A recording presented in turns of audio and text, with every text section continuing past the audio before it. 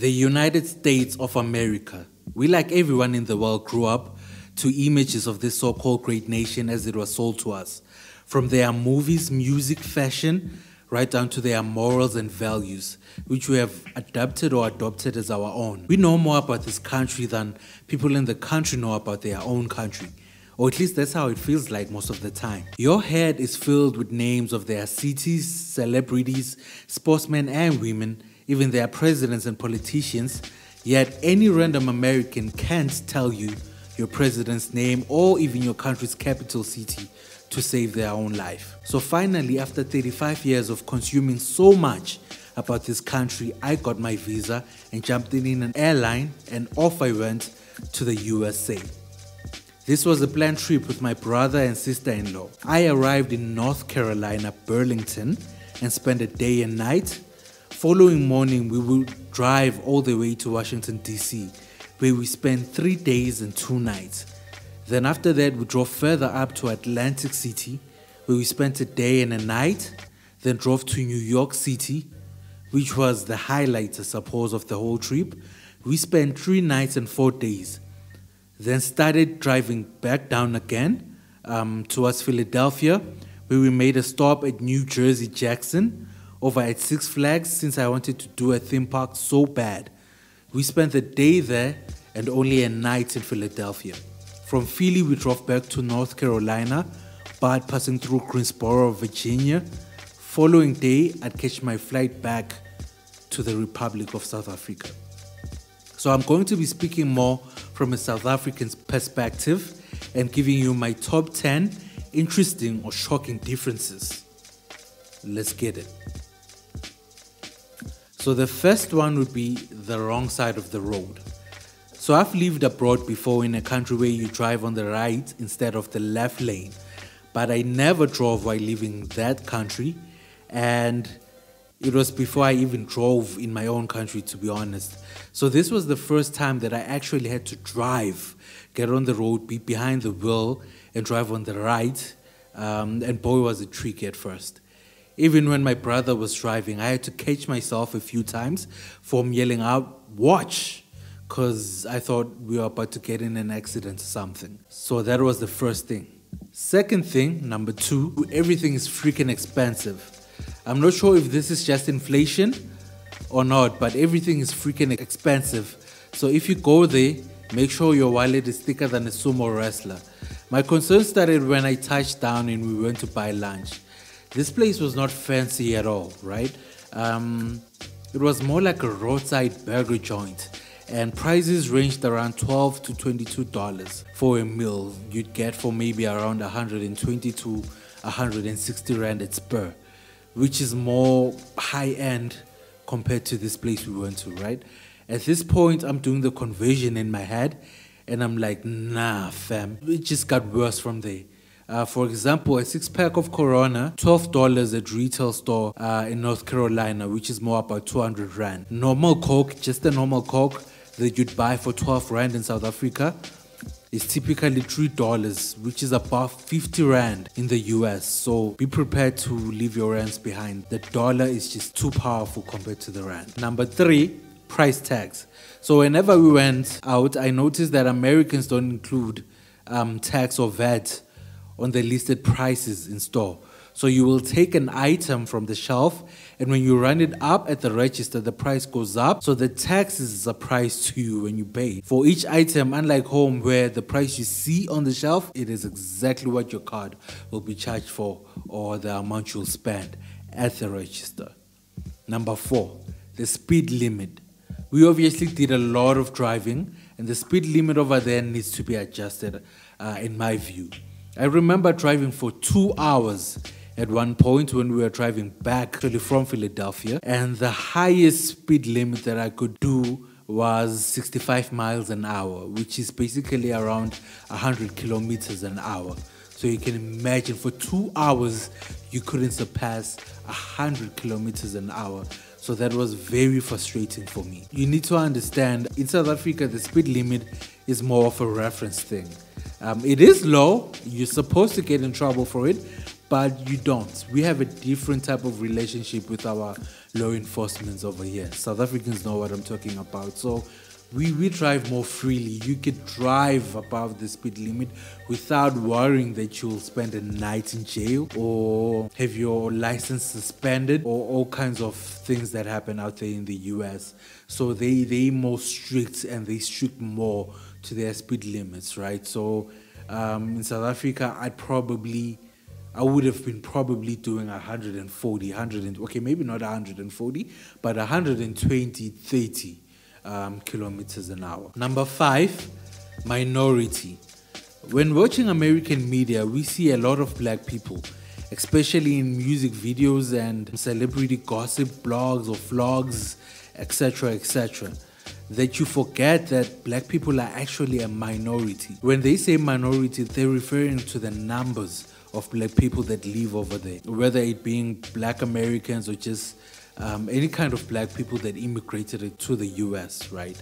It's only when you get there that you realize that minority is talking about the number, and you realize this because it's very apparent when you're in the country, right? And the thing is, because you can watch a hip-hop video and just see black people all over, or when you go to TikTok or Instagram, you see a lot of black people gathered in groups.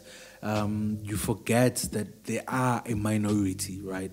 Until you get there and you see one black person out of every 100 white people, right? You're just driving through town, walking through a mall or wherever you are, and it's just a lot of white people.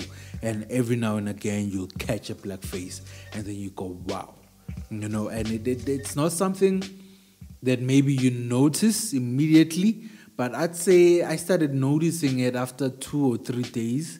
I was like, man, where are all these black people that I always see in the media, in American media, right? So it was very weird and surreal to realize that, oh yeah, black people are a minority over there, right? So that's another thing. Number 6 was parking. Do not ever drive in Washington, D.C. or New York City. In fact, at this point, I'll assume that in any big metro in the U.S., it's the same. You will spend your entire day circling for parking. It is an absolute nightmare. And again, it's not that there are no spaces at the side of the road. There are plenty of them, but they have all these signs prohibiting you from parking for valid or sometimes kind of not the most impressive reasons. It's just a nightmare to find parking in the metros over there. So I'll suggest if you ever go, just leave your car at the Airbnb or hotel or wherever you at, catch a bus, train, or Uber, as expensive as it is, or they have lifts over there. Just catch a lift to drop you off at your destination. Trust me, that will work way better than trying to drive to a place and then you end up spending hours circling and circling just trying to find parking. Okay, number 7 was bricks. Yes, bricks. I'm not sure what's with American and what's with their beef with bricks or building houses with bricks, but the majority of their houses, including even estates and mansions, are built with wood. They live in fancy tree houses, basically. So I suppose there are some advantages to it. I just saw a bunch of disadvantages. For example, when you're walking on wood, it creaks.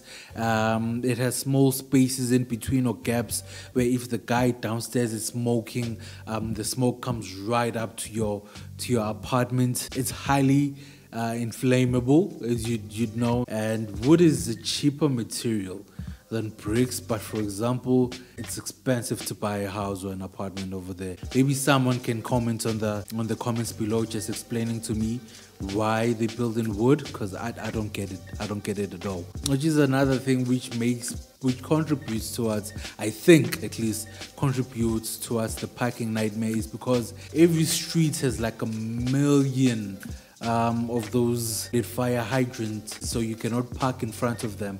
So literally you'll be driving around looking for parking and you'll be seeing these spaces. You get excited like, oh, there's a space, and as soon as you get close, it's a fire hydrant there, and as soon as you see it, you know you cannot park there. So that sucks. Number 8, the clubs. Okay, so I didn't go to any clubs in North Carolina, nor did I go into any clubs in Virginia or Philly or Atlantic City. I went to a club in New York. So apparently the stuff we see in movies of it being hard to get in a club is true, especially for dudes. If you want to go out, have your ID with you. Make sure, whether you're a woman or a dude on this one, make sure you have your ID with you. Because here in South Africa, we used to just showing up to a club, no ID. They look at you and they just make assumption, I guess, that you're old enough and they let you in. Over there, first thing they do is, can I see your ID? You could be 50 years old with gray hair. The dude would look at you dead in your eyes and go, can I please have your ID? So I'm not sure if it's an age thing or something else, but they're very strict with seeing identification before they let you in the club. And most clubs, you will need to book a table to get in. So you'll need to spend to book a table or buy bottles to get in, especially if you're a dude. So just do your due diligence, do your research. I went to a club in New York called Nebula, which was awesome. And the reason I ended up going to the club because it was one of the clubs that allow you to buy an online ticket on their site. So if you can find a club that does that, because then that guarantees you that you'll go in the club. The ticket that I got for Nebula for that night was $30. Yep, $30, which is about close to 600 Rand. Yeah, that's just entrance. That's not VIP. That's just to go in without a table or anything. Stand by the bar. And so yeah, so that's what I mean when I say the US is expensive, especially New York. New York is actually rated, I believe, as the most expensive city in the world. So you can imagine it was just 600 Rand, $30 just to get in the club. A single drink like Corona was $15, which is above 250 Rand for one drink, which is insane, right? So yeah, be prepared to spend a lot of money. Number 9 was the cars. As far as I know, in SA right now, we only have one muscle car, which is the Mustang. I'm not sure why they're not importing, or why we're not importing, or they don't export more muscle cars out here. I mean, South Africans got guap, so we can afford them, but they don't. So the only muscle car you see around South Africa is just the Ford Mustang. So I was shocked when I got there at the number of different muscle cars that they have from different car brands, and not just the muscle cars. Like I saw this 6-wheel Jeep.